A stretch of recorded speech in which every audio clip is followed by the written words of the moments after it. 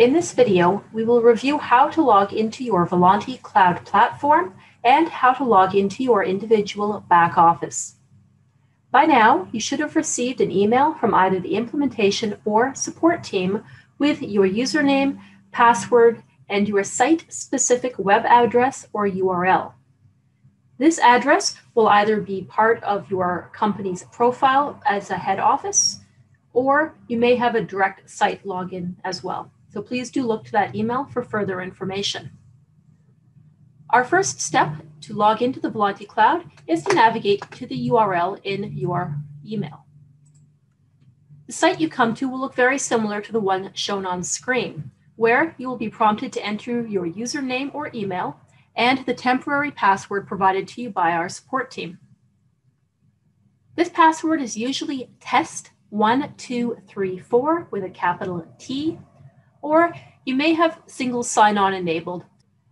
We'll go ahead here and enter our username.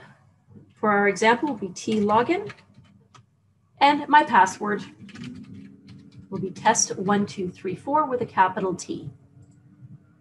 When I go to log in, the first step will be to update my password. So I'll go ahead and change the password to something new. We do suggest using capitals and lowercase, numbers and symbols when creating your new password.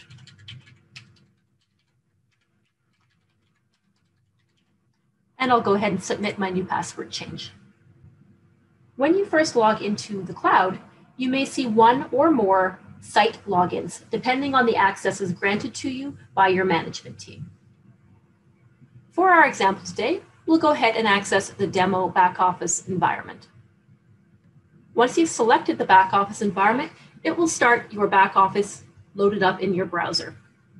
We do suggest using Chrome as your browser of choice. However, other browsers are compatible. We do not suggest using Internet Explorer or any other unsupported browser. Once the back office has loaded, you will be prompted to log in with the user ID and password provided to you in email. I'll go ahead and enter my user ID and password again. And it is good practice to change your password at this point. So I'll go ahead and choose my change password link, enter the current password of test1234 with a capital T, and I'll go ahead and select a new password.